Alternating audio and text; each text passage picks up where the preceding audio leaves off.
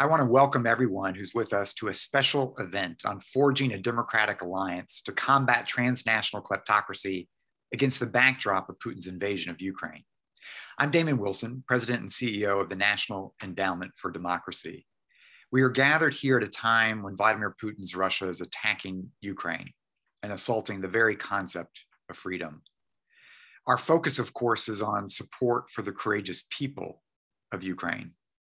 But the world's response is also focused on how to stop Vladimir Putin and undermine his ability to wage war against democracy. And that has a lot to do with how Putin and his cronies, how the regime have enriched themselves at the expense of their own people and have used that by using our systems, now using some of that wealth to wage war.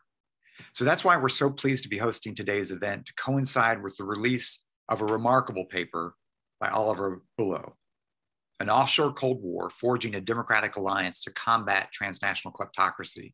We're so grateful that we have Oliver with us from Wales. He's being joined along with Heather Conley, who's the president of the German Marshall Fund here in Washington, who in her own right has exposed the Kremlin's playbook. I'm going to introduce them in a moment. But as I was preparing for this event, I received a note from Representative Tom Malinowski, who's been a strong voice on these issues of kleptocracy.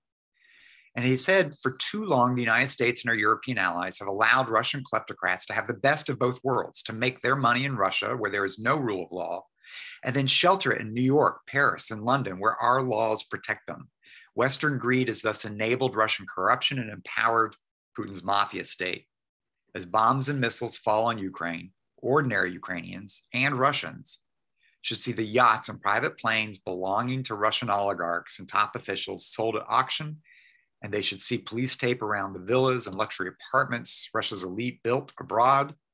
And then we should use these seized assets to aid the Ukrainian people and rebuild their nation. We must close our doors to illicitly acquired wealth coming out of the world's dictatorships and open our hearts to their victims. So this conversation is coming on the heels of a sea change. Oliver has been out there, and so has Heather, beating the drum for years about the problems we face, the need for democratic unity and action. We're now talking today with a sea change in which there are opportunities for democracy. First, we saw the Biden administration has defined corruption and kleptocracy as a national security issue, and they used the Summit for Democracy in December to launch an administration-wide approach to this that we'll talk about.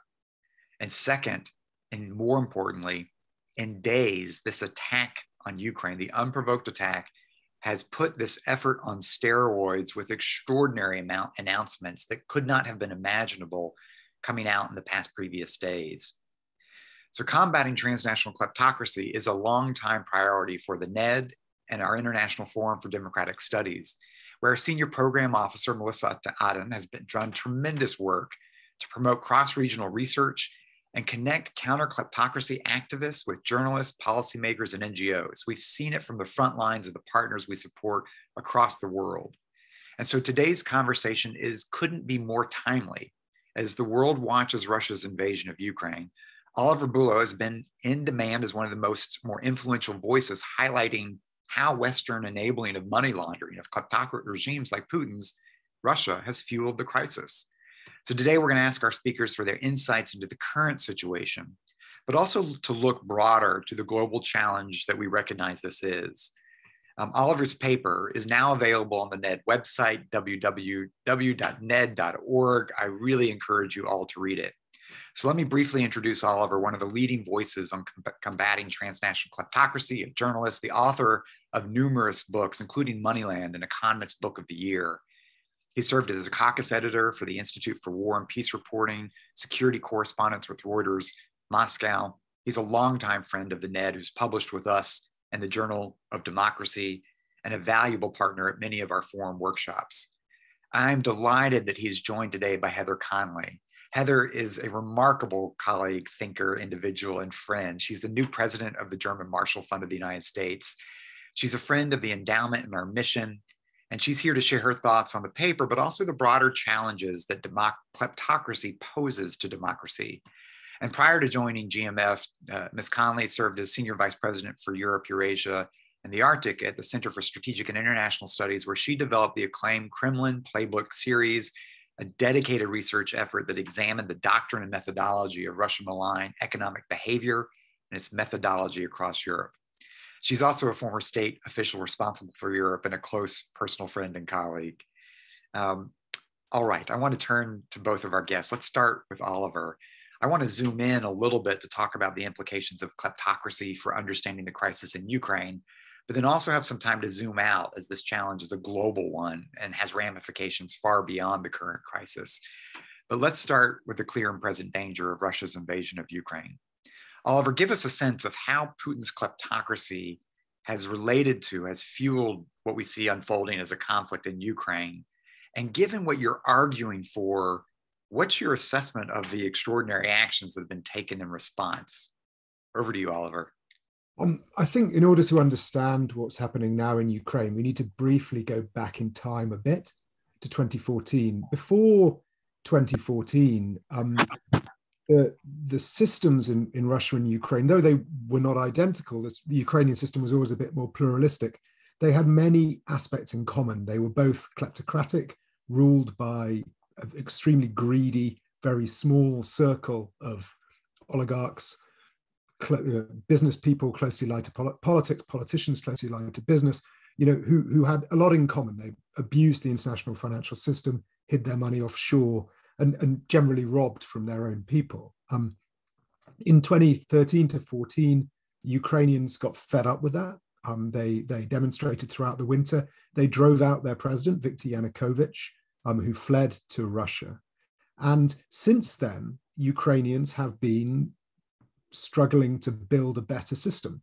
It's been hard, very hard, but with thanks to an incredibly courageous civil society and a small real cadre of really remarkably imaginative politicians, they've managed to force through some important reforms. And really, it's been tough, let's face it. They haven't turned their country into Denmark yet, but they've been doing really well. And it is clear that something about what the Ukrainians have been doing has just enraged Putin, just enraged him in ways that don't really make any sense. Lots of friends of mine who, like me, used to live in Russia or now still write a lot about Russia or think a lot about Russia are just trying to get their heads around what is Putin thinking. This word denazification that he's using again and again, that he is wanting to denazify Ukraine, a country with a Jewish president, only the second country ever to have a Jewish president and prime minister simultaneously, and yet supposedly they're Nazis. It doesn't make any sense. And I think, and I'm very persuaded by the argument used by Russian activists who allied to Alexei Navalny and so on, that it's essentially the threat to Putin here is because the Ukrainians are trying to dismantle a kleptocracy, that this is a threat that is intrinsic. It strikes to the heart of the system Putin has built. And if the Ukrainians can do it, then perhaps the Russians can too. So, it's obvious that this has nothing to do with Nazis, right? We know that. The Ukrainians aren't Nazis, so they can't be denazified. And it's nothing to do with nationalists either, the far-right parties. I'm not denying that there are issues with far-right politics in Ukraine, as there are in all European countries. But, they received a very small share of the vote in the last elections. This is about the Ukrainians' desire to build a better system, a system where ordinary people get to decide their own destiny and not oligarchs decide it for them. And so, what we're seeing really in Ukraine, and it sounds sort of almost ludicrously portentous to say it, but what we're seeing is the clash between two worldviews of what the country should be. Should a country be a place where a very, very small group of crooks, to be honest, decide everything and everyone else acts as sort of, cannon fodder or livestock to be exploited? Or should a country be decided by its citizens, for the interests of everyone? And so it's existential, really. It's a battle between, democracy and money. And that's really astonishingly put what I wrote about in this paper into relief.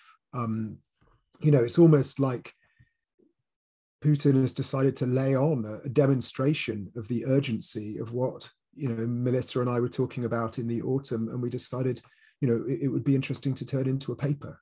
So no, obviously it's terrible to watch what's happening in Ukraine. I've got many friends in Kiev and elsewhere in Ukraine who I'm desperately worried about. But it's not just the threat, the stake, the fate of Ukraine that's at stake. It feels like a far bigger battle is being fought over the fate of the direction of the world, and that's why what the Ukrainians are doing is so important, and why the example that they're setting is so extraordinary. Oliver, thank you for that. I think you've captured that sentiment really well. Heather, let me bring you in here. I mean, how has kleptocracy related to this conflict, to fueling this conflict? And how does our response to kleptocracy offer a prospect of potentially ending this conflict? Damon, thank you so much. It's so great to be with you, and congratulations, Oliver, for the paper and all the really powerful work that Ned has been doing on this topic. I want to pull just a quick moment from Oliver's comments. I mean, look what it took to shake the West out of its lethargy. It took a major war in Europe, not seen since the Second World War, to actually start addressing our challenge. And as I said, I am grateful for the transformation that we are seeing, the announcements. I will be more impressed when I see implementation and execution of these powerful words. And Oliver is right. What the Ukrainian people, very much embodied by President Zelensky, are showing the West is what courage looks like, and the costs of freedom, because this isn't about NATO or the European Union or the United States. This is about the Ukrainian people being able to freely choose their leaders and their direction. And that is something that cannot occur in Russia under Vladimir Putin's leadership. So it is about freedom and democracy. It's very simple. And we are seeing that play out every single day. So let me, in some ways, again, pulling back, over 30 years ago, as we witnessed the collapse of the Soviet Union, we were so enthusiastic thinking about Russia's integration with Europe, with the United States. Yes, in many ways, we are seeing a great economic integration with Russia into the West. But the other thing that we didn't understand completely is that we also imported a lot of Russia's behavior and kleptocratic behavior right into our societies. And I think that's what we see today. For those of you who have read Karen DeWish's Sentinel, Putin's Kleptocracy, or read Catherine Belton's, this was an export of Putin's model in St. Petersburg, to be quite honest with you. This is how he advanced himself, and they exported that into various willing capitals. And so in many ways, what we are seeing that in a microcosm play out, whether that's in London, whether that's in, the Netherlands, in Italy, Hungary, the United States, what have you. Simply put, corruption is an affront to the dignity of the individual.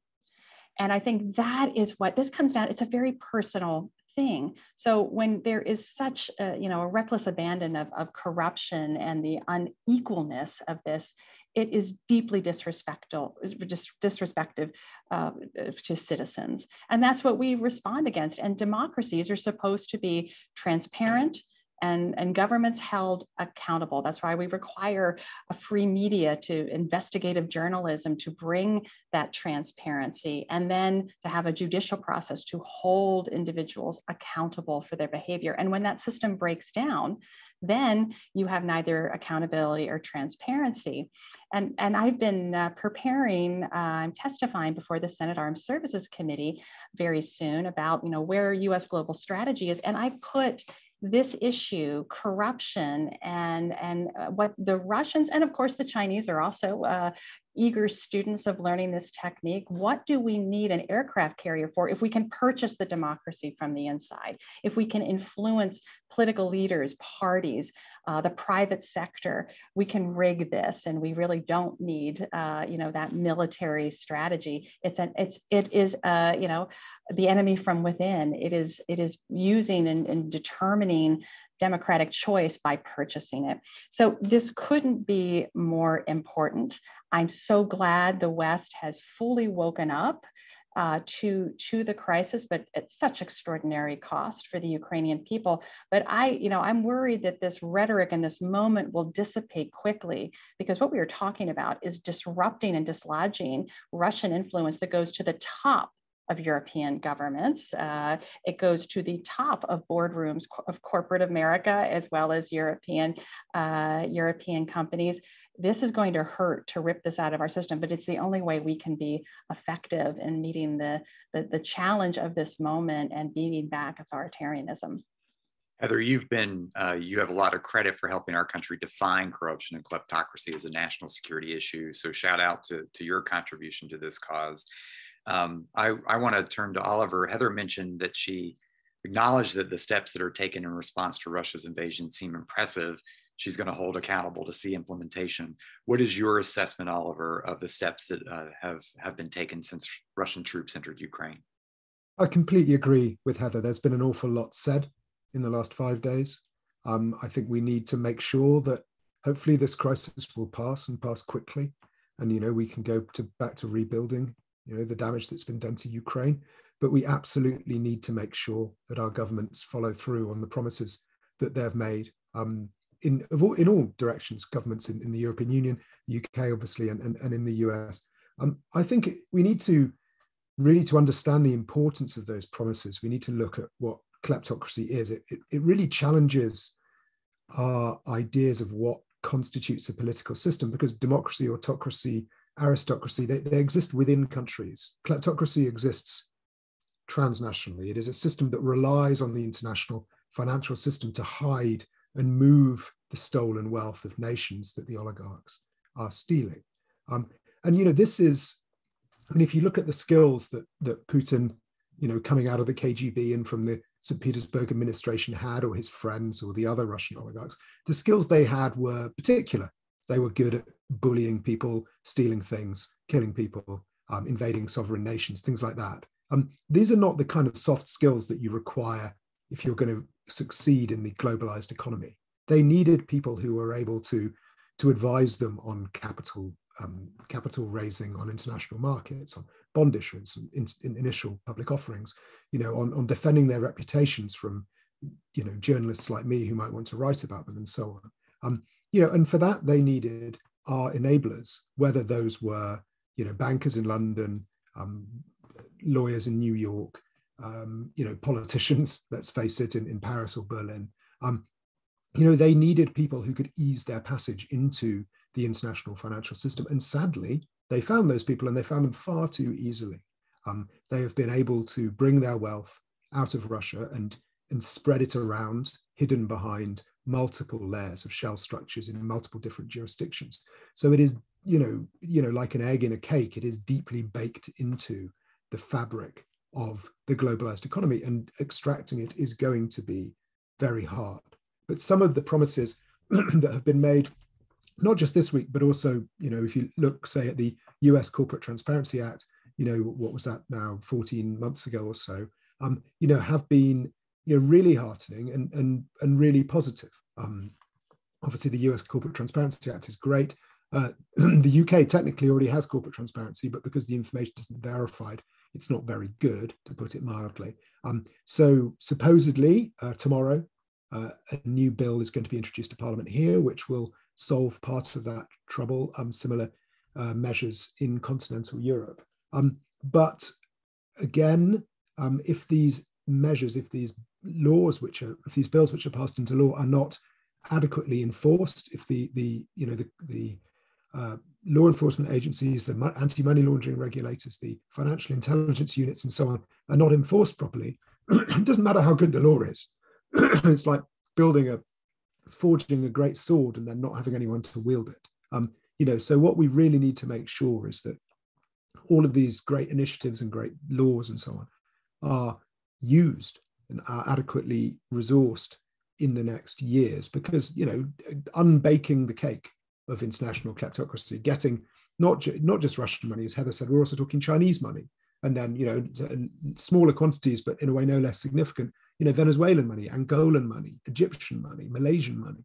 There are so many countries that have been looted by their rulers, and that money poured into our cities, into Los Angeles, Miami, New York, and London, Paris, the south of France. It's been Vancouver, a huge outflow of money from stolen and ending up in our cities. But to go back to Russia, because obviously Russia remains a key focus. 51%. I mean, this is the estimate from Gabriel Zucman, the economist, and he's come at this number from lots of different directions, and he keeps coming back to this number. More than half of all of the wealth in Russia is owned offshore. It is outside of the country. And that money is owned overwhelmingly, considering the incredible inequality of Russian society, by the tight circle around Putin.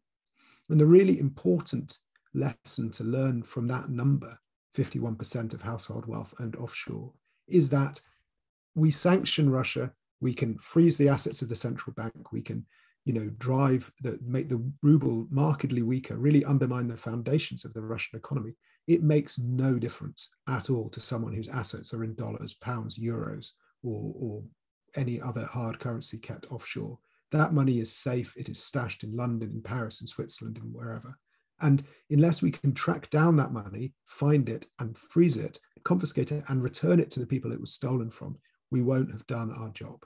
And so this is why corporate transparency is so important, and why that is an issue that we need to keep banging away at. And as I bore everyone I talk to about corporate transparency, but it's so important because this is the screen behind which the money is hidden. We can rip that away, lift up the rock and you can see what the cockroaches are doing. That's what we need to do. And I'm hopeful that these measures will help break the logjam that we've had for a long time. But if it's not adequately resourced on both sides of the Atlantic, then it isn't going to achieve what in this extraordinary moment we're hoping it will achieve. So, Oliver, you underscored the urgency of implementation. Heather, you made the same point. But some of these issues are systemic. And so how do you see these short-term actions and an urgent implementation? How do you think they can impact the course of Putin's decision-making in Ukraine, Heather? Yeah, it's a great question. I mean, honestly, the Biden administration's decision as well with the European Union to sort of curtail the Russian central bank's ability to manage and soften these sanctions, what we are witnessing today, basically the freeze of the Russian financial system, that's obviously hitting citizens. And, the Kremlin has to be monitoring the number of demonstrations, 6,000 arrested, if that number is accurate. And this protests, they are likely to continue potentially. I mean, obviously the repression is going to be extraordinary. But Oliver is exactly right. Some of the most powerful things that we can do, and I think, quite frankly, we're going to do it by accident, in freezing some of these bank resources and hitting some of these oligarchs. It's sort of as the US did a few years ago when we sanctioned Oleg Deripaska. You sort of lit up the board a little bit. In some ways, we didn't know what was underneath and how entwined it was until we blew the circuits. And then, of course, we made some quick adjustments because actually we impacted the global aluminum market. And again, this is going to require sacrifice. And I think this is, again, some of the messages that transatlantic leaders in particular are going to have to start giving. If people are really clear about ripping Russian money, the enablers that Oliver mentioned, out of the system, GDP is going to take a hit in the Netherlands, in the city, in Cyprus, in the state of Delaware, in Wyoming, and Nevada. I mean, freedom is not free. And for far too long, our systems have gorged on this illicit nature. So first of all, prepare for sacrifice. I think we're going to accidentally bang into some of these sanctions through accident, which will be good. Again, transparency, understanding the complexity is really the key. We have been in our work, particularly when we talked about the Kremlin Playbook 2, and we called it the enablers, exactly to get to an understanding of what those Western enabling forces. I have to say, when we did our first report, we looked at predominantly Central Europe, also Western Balkans. There was sort of this assumption, oh, well, those states, they're still, entangled in communism. That's why they can't seem to force their way through this corruption. Yeah, but our report looked at the enablers were in Western Europe.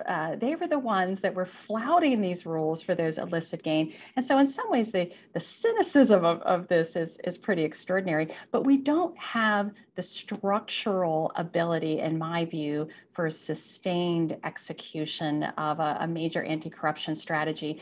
Again, I can speak to the US system. Oliver has a better sense of the UK and elsewhere. Our financial system and the sanctions are still very geared to financing of terrorism. So after 9/11, we just created all these structures to fight terrorism financing, understandably. But the system was unable to reboot itself and now focused on money laundering, illicit financing, corruption of authoritarian regimes. And we don't have the structures that we need, the fusion centers which brings in intelligence, make sure we can track down those bank accounts, needing the legislative fixes to make sure that these loopholes are closed. That's what worries me, because we play sort of this whack-a-mole. We are moving to a crisis, so we will hit this oligarch in this crisis, and then it dissipates. We're not structured to do this, and it will take literally global networks to track this down because of the complexity. We're going to have to root it out at the enabling point. So shut down those letterbox companies that are being formed, those shell companies, the tax havens. But again, this comes back to sacrifice. This is going to shave points off of the UK's GDP, many other countries. And that is our sacrifice. The Ukrainian people are sacrificing their lives right now. We're going to sacrifice some GDP, and we're going to be so much stronger for it. That's the thing. If we don't rip this stuff from within us, Russian influence, Chinese influence, what have you, we can't be strong externally in meeting the challenges that they're presenting, because they know the enemy from within. They can use these malign influences to help, shift public opinion, shift votes, influence political leaders. And of course, in some ways, we are seeing some reflection of that already. So this is where we have to really get serious about structurally focusing on this. And I think it's going to be so much more impactful. We don't want to harm the Russian people. We want to give the Russian people the respect and dignity they deserve. Certainly Alexei Navalny and the Anti-Corruption Foundation, before it was destroyed and he was poisoned and jailed, was speaking to that affront to dignity. Thank you, Heather. Your work focuses on strengthening transatlantic cooperation, and you underscored, I think both of you have, the importance of democratic unity. If, it's who's going to make sacrifice if the others are not. And yet, isn't this a moment? We've seen Switzerland join the EU, the United Kingdom, the US and Canada, Japan. Isn't this a moment? Talk about how democratic unity is essential for an effective kleptocratic strategy. And maybe there's an opportunity now that was unimaginable, a month ago. So important, because you cannot be neutral in this battle. And I think that's exactly, everyone thought, well, this is okay. This is, you have to, this is a time for clarity. It is a time of choosing. And I think the important work that we need to do, one of the criticisms for me, for US policy over the last decade plus 2 decades, has been we've evolved to focusing on the government to government, the leaders. We call them stableocracy, meaning we want stability, so we deal with the leaders that we have. Meanwhile, we try to close our eyes to the patronage networks and the ill-gotten gains that they sit upon, because we want that stability. Now is the time to quadruple down on support for civil society, for investigative journalism, for transparency, for the people to hold governments accountable. But that's a little scary, because that will open up, potentially a Pandora's box, whether that's the Pandora Papers, the Panama Papers, what have you.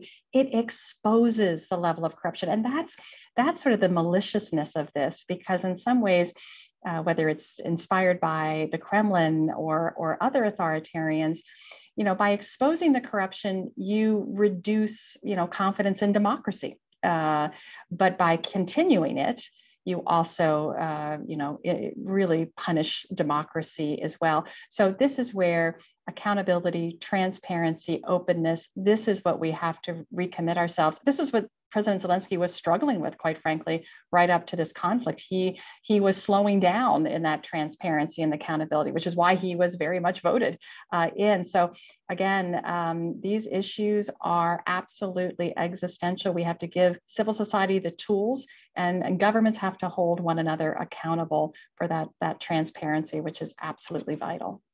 Heather, you were singing my song. I love that it is a time to double down on civil society, on the NGOs, on the investigative journalists that hold folks accountable, and that they'll be the best allies ensuring implementation of all of these measures. So Oliver, let me come back to you. You phrased this whole challenge of transnational kleptocracy, trying to get in the minds of people understanding what we're dealing with. Say it combines 19th century autocracy with 21st century finance. Sort of explain what you mean by that in terms of helping viewers really understand the nature of what transnational kleptocracy is. Well, the issue is that, if you just look at what Putin is doing, he is jailing his critics, he is stealing resources, he's invading his neighbors. All of these things make him look like, a czar, right? This is the kind of things which rulers in Europe used to do in the 19th century. This was fine in those days, apparently. And yet that is to misunderstand the nature of his regime, and particularly the nature of his close group of friends who don't trust each other any more than they trust us. These are not Russian aristocrats who have estates, large estates and huge quantities of peasants who they own, and who can't go anywhere, and that their wealth derives from extracting wealth from their peasants. These are people who control oil wells, gas wells, natural resources, and who extract the wealth from, an asset of that nature. And then that money can just be sent wherever. It can be sold into international markets, and the money is kept, offshore. So you end up with a totally different model. This idea that just because they're thuggish, therefore they must be somehow old-fashioned is wrong. They are profoundly new-fashioned. It is a new model of government which has emerged. It has been emerging for 50 years, but it has accelerated in lots of countries. This unaccountable elite who are able to sort of combine the lifestyle somehow of a kind of medieval baron with a lifestyle of an Instagram influencer in one unholy whole.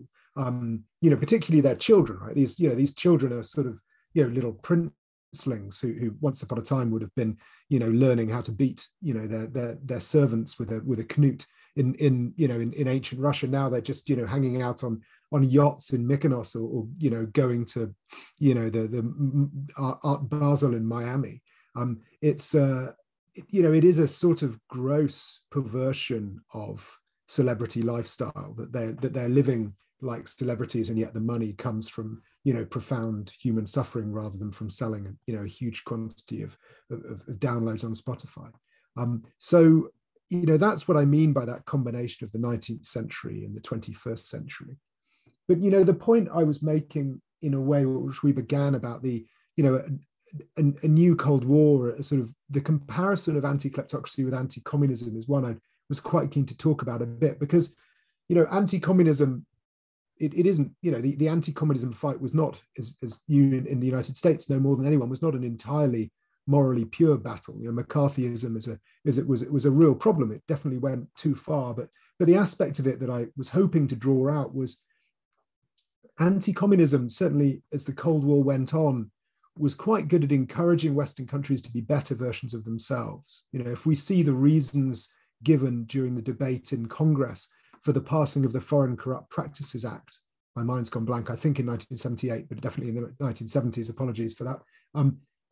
They're specifically saying we cannot have Western corporations behaving like this because it gives, our enemies ammunition to throw at us. The same, the British Empire, let's face it, the British Empire, the sort of supposedly the arsenal of democracy in the Second World War, it was an empire, right?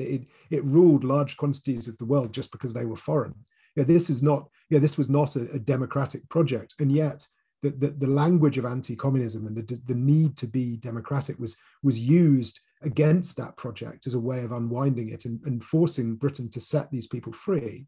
So within that, the idea of framing anti-kleptocracy as a new mobilizing force, as opposed to just anti-autocracy or just anti-tyranny, is it means that it will force us to stop doing, these kind of things that Heather was describing, these sort of, to stop doing the enabling roles, because these things are anti-democratic. They are Western countries allying with the kleptocrats against their own people in order to earn fees. And if we can frame that as being profoundly anti-democratic, then we can try and reboot, as it were, the moral compass in our own societies. And instead of allying with the kleptocrats to earn fees for the City of London and Zurich and Delaware and so on, we can start, allying with the civil society activists in Ukraine and elsewhere and say, no, we should be helping them to rebuild their own countries. And to be honest, yes, it's right, there will be a hit to GDP in the short term in certain places, but in the long run, a society that is ruled in the interests of everyone rather than just in the interests of the kleptocrats who are looting its resources is a far richer society. It is a society with which we can trade and everyone will get richer. It is, there's a reason why stable, democratically run governments which provide the rule of law for their societies, why these societies are infinitely richer than places where everyone's just stealing everything that isn't nailed down.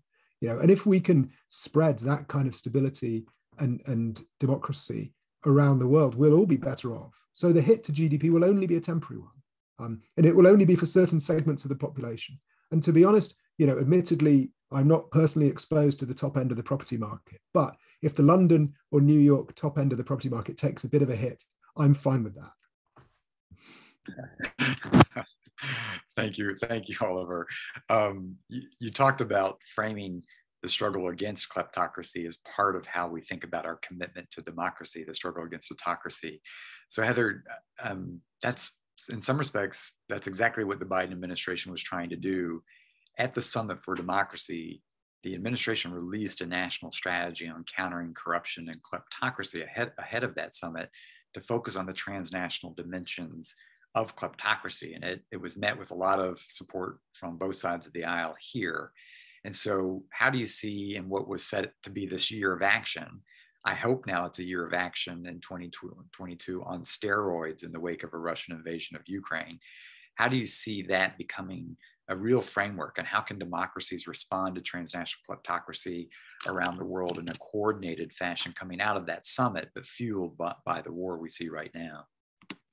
Yeah, David, I have a concern. Let me begin by saying I am so happy that the Biden administration has elevated the fight against corruption as a core national security interest, and they are focusing on a whole of government strategy. Do not get me wrong. What I am concerned about, though, is that we're going to slide back to where we were. We put anti-corruption in this frame of governance, of rule of law, that, okay, we'll shift that over. AID, State Department, you keep working on that. That's just great.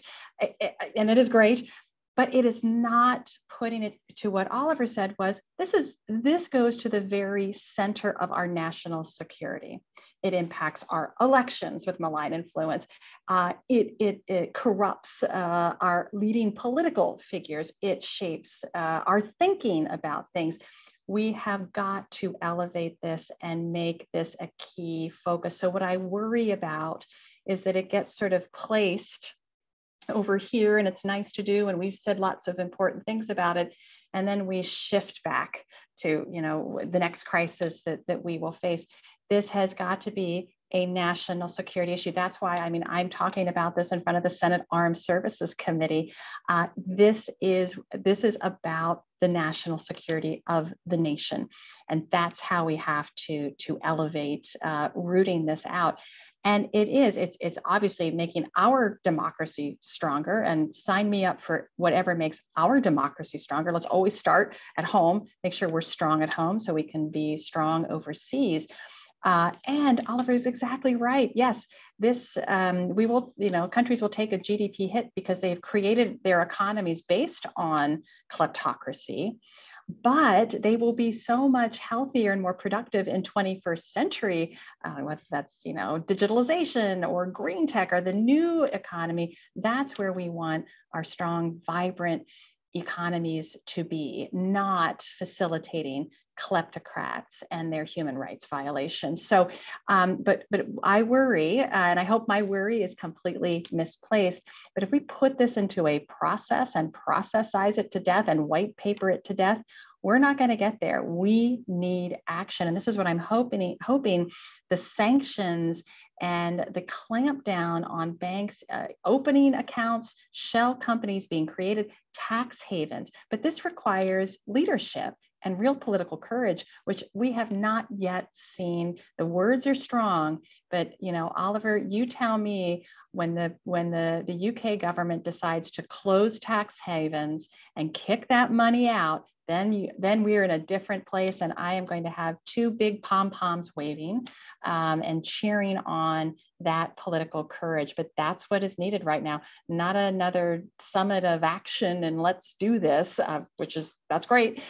We've got to root this out and root it out immediately. Is that it's not just Russia, it's China, it's elsewhere. So let's hope we're in a better place very soon, and using this unbelievable tragedy as our own call to action to force change. Heather, it reminds me, Heather and I had the full disclosure opportunity to serve together in the US government, and we're partners in crime, if you will, in trying to prevent a lot of these types of crimes. But from an experience of bureaucratic organizations, bureaucratic politics, part of the challenge with kleptocracy is how do you mobilize a national security and foreign affairs element with a programmatic and assistance-based team, but along with all of the folks on the financial and domestic side that aren't used to playing this game. It's a complicated set of actors to align.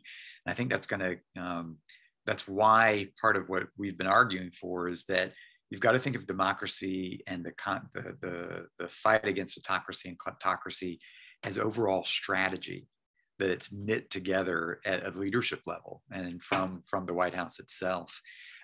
Both of you have talked about the price that Western democracies have to play by taking on the enablers. And Oliver, your report really does highlight the role of enablers in open societies, including the offshore systems, the Western financial institutions, and Western sanctions on Russia today include those that target closing opportunities in our own financial institutions that have enabled Putin's regime for years. Can you explain just for a little bit how you would expect these sanctions targeting opportunities for transnational kleptocracy in the UK and the US? How would that impact Russia if we are effective at targeting the enablers? Well, I mean, at the moment, the sanctions have been very broad, and in a way, and hopefully other things will be coming, but in a way, it feels a little bit like they're sanctioning Russia as if it was a normal country. They've hit the central bank, they've hit the banking system, they've hit its primary industries, they've restricted high-tech imports and exports, and these things are all great. They will hopefully impede its ability as a country to wage war on Ukraine and to threaten other places. But I don't see many signs yet that they've targeted Russia as a kleptocracy. And I would like to see more of that. I think in order to target oligarchs, you need to think like an oligarch and see how oligarchs run their businesses and structure their businesses. People who have stolen their assets, when they structure their assets, they don't think in terms of necessarily maximizing their profits or minimizing their taxes. They think about maximizing their opacity and minimizing their chance of having their assets confiscated. I don't see that we as an alliance have really taken that on board. We have good lists of oligarchs published by Navalny, published by other people. We We know very well that oligarchs hide assets, not just through shell companies, though they do, but also through their family members. So there's a degree of sort of machismo. We've certainly seen it in the UK with the Foreign Secretary Liz Truss saying that she's got a list of 100 oligarchs ready to go. You know, I would far rather see 30 oligarchs sanctioned plus 70 family members if that meant that we were actually going to hit the business empires hard. Because as we saw after 2014, when Ukrainians who were accused of having looted the country were sanctioned, because their family members weren't sanctioned alongside them, and because there was no real effort to cut through their shell companies, it was personally inconvenient for the individuals who had to live in their mansion in Moscow for a bit instead of their mansion in the south of France. But it didn't really impede the movement of money or affect their calculations as individuals. So yes, it's good that the central bank has been hit. It has definitely shaken the foundations of Fortress Russia, which we heard a lot about, and the ability of Putin to defend the ruble. But again, and I say this again and again and again, a collapse in the ruble, though it will harm the Russian economy, will, in terms of individual Russians, will harm the people who aren't to blame, which are people who rely on, buying imported food or imported clothing, things like that, which will now double in price, if not more, just today. They won't harm people whose assets are in dollars or in pounds or in euros. So yeah, think like an oligarch. That's my message. I was talking to someone just now who said that I could write a really rubbish self-help book. Like you always have these sort of, think like a CEO or whatever. Think like an oligarch. But it's because it's not about these are business people who aren't thinking only about maximizing value. They're thinking about minimizing scrutiny, and that's a different calculation which results in different outcomes. And so I don't think the UK has got there at all. The law enforcement in the UK remains very underfunded, and chronically underfunded. The US is in a much better place in that regard. But even in the US, I'd say the Financial Intelligence Unit, for example, requires more people just to be able to get through the kind of volume of work that's demanded of it. You can't fight the war to defend democracy on the cheap. And that, I think, is something we've been trying to do for too long. Oliver, I want to pick up on that point for both Heather and you as we begin to draw towards the end of our conclusion. The truth is that the governments are mobilized right now around Russia, but this is not about 20 oligarchs here. It's a systemic issue from China, Central Asia, Latin America, Africa. The scale of this, as you just talked about, under-resourced law enforcement, is kind of astonishing. How does this momentum around Putin's invasion of Ukraine, how does it help fuel what actually is a more systemic challenge of global autocracy that is gnawing away at democratic progress on every continent? The scale of this is not just a list of 20 oligarchs. And so, Heather, how do you think about managing the work that goes into targeting 20 oligarchs when we're really talking about a systemic global issue? How does the transnational battle to fight transnational kleptocracy become effective on a global scale? This is exactly it. You use this crisis to create, the new processes, the new systemic approach. It's funding very complex law enforcement financial interaction. I mean, as Oliver noted, the kleptocrats are innovating financial instruments faster than the regulators and elsewhere can develop. They're genius. This is sort of think like an oligarch. They're already 3 steps ahead of regulators. This is trans-border. The complexity here for opacity. So you cannot follow all the breadcrumbs. You don't have all the bilateral agreements globally. So this is where I just keep getting back to structure. We have to structure ourselves to be able to fight this globally.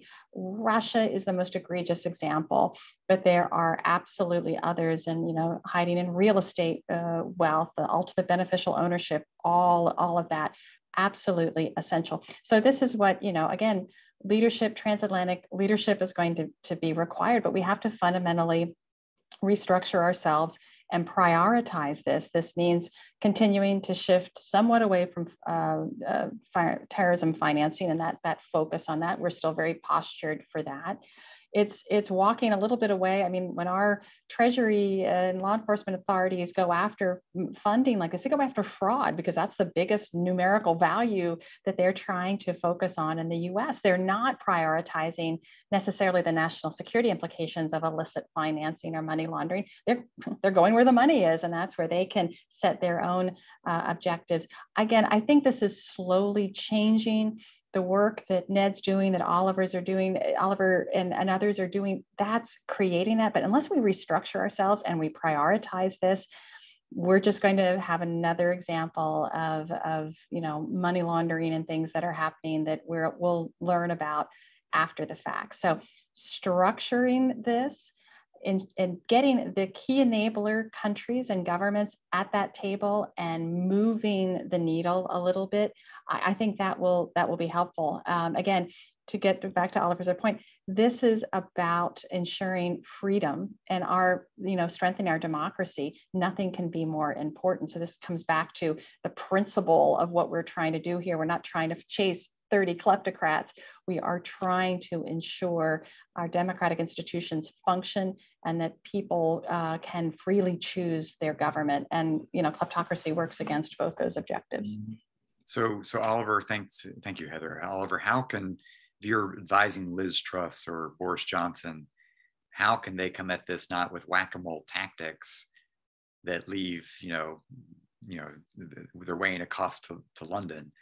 But how could the Brits actually transform this to lead and support a more global systemic approach, recognizing the scale of the challenge isn't for 1 minute limited to Russian or Ukrainian oligarchs? It really feels to me like at the moment, the UK government and I think probably less so in the US, but certainly in the EU as well, see the battle against kleptocracy is something to be dealt with sanctions. Yeah, you see a problem and you sanction it, and that's fine. But sanctions should be the cherry on the cake, right? They should be, the button on the dashboard of the spaceship that you press when you really need to get out of trouble. But it's not the whole system. Sanctions are the extra thing that it's really nice to have on top of everything else that you do. So what we really need is if to go back to I mean, we need to invest in the engine of the spaceship and making sure that it's aerodynamic and that the wings work, all of the things which make a spaceship work. And then once you've got all of those and you've got a spaceship which is extremely powerful, then you can have a button for an overdrive when you need it. But you can't rely on the overdrive all the time. That's the issue. And it's like we've everything's bypassed all the hard work and just gone straight to sanctions. It's like sanctions, dump the cost on the private sector, let the banks deal with it, and that's it. It's like, no, that doesn't work. If you want to solve the problem, you need to solve it like all best ways of solving a problem. You solve them before they happen, right? You don't, if you're trying to defend your borders, you don't wait till the enemy has got to deep into West Virginia before repelling them. You stop them at the edge, right? That's it. You don't. Otherwise, it's going to be way more complicated to root them out once they're already deep in your own territory. And that's what we've got. We've said, bring to the kleptocrats, bring all your money in. That's absolutely fine. And then as soon as you invade a sovereign country, we'll dig out the money and bring it out and then throw it out again. Just don't let it in the first place. That's it. And if we don't let it in the first place, and if oligarchs have to keep their money in Russia instead of exporting it all offshore, then they will have a stake in the rule of law in Russia because they will want their government to have the rule of law, because otherwise the government will take their money away from them.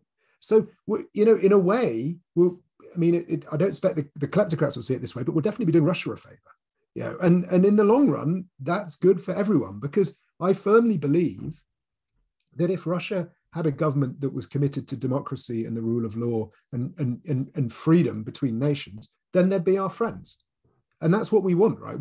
None of us want to be in this annoying confrontation with Russia. None of us, I remember President Obama referring to Vladimir Putin as being like your annoying kid brother. And it's nothing like my brother, I'm pleased to say, but but I know what he means. It's this sort of just can we start thinking about the important things and not about, just your weird three-quarter life crisis that he's having at the moment. So no, I think in the long run, if we don't let the money in the first place, everyone is better off. And so instead of focusing on sanctions and after the fact responses to oligarchs, we need to proactively prevent them coming in the first place. And that requires not just some new laws, but above all, really a total overhaul of the entire law enforcement apparatus, and to staff it as a crucial front line in a national security defense that it is, instead of just thinking it as being like an adjunct to the police force. That's tremendous. I think, Heather, Oliver, tremendous way to wrap this conversation. Look, I think you made the point clearly that the best way we can be friends of the people of Russia, Ukraine, China, and across Latin America, Africa, there are leaders out there who are allowing the pillaging of their own people and using our systems to protect that wealth. And so I think the way to stand by the people of Russia, of all of these countries, is to be able to take the decisive action that both of you are calling for. I do think this is an opportunity. I do think some of the decisions we've seen coming out of what is a horrific Russian attack on Ukraine have the power of mobilizing collective action among democracies, is really animated when people are confronted with the direct horror of what autocracy can deliver. And so part of this, I think you've both made the point, how can we, in all of our work, help steel ourselves for something that's not easy, but steel ourselves for what I certainly believe is going to require generational movement to defend democracy and to defeat tyranny, autocracy, kleptocracy. These aren't just tackled with a sanction. This is an unwinding of a system, a vigilance, and building that resilience. So I want to thank both of you, because Heather has been just a principled, outspoken advocate, pushing, cajoling the United States and other allies to do the right thing. And Oliver, you've helped map out, I think, a very important way, calling for a democratic coalition on this critical issue. So what both of you have been advocating, it's been hard to see how we actually land there until Russia invaded Ukraine. How can this moment actually bring some of your ideas to fruition? So this is the work that I am so proud of the National Endowment for Democracy. So many of our partners are contributing to, so many of our partners on the front lines, as well as our international forum, which is really focused on this as one of the existential challenges to democracy. So I want to thank Heather, I want to thank Oliver for giving us your time, your insights, and your voice. I want to give a shout out to our team, John Glenn, Chris Walker, overseeing this work, Melissa Aten, who helped drive this forward along with Ryan Eric, Mike Dugan, Rochelle Faust. Thanks to the whole team. And I want to encourage all of you with us to come back and stay with Ned for more discussions about how we can mobilize a generational commitment to defend democracy, defeat kleptocracy. Thank you all for being with us today.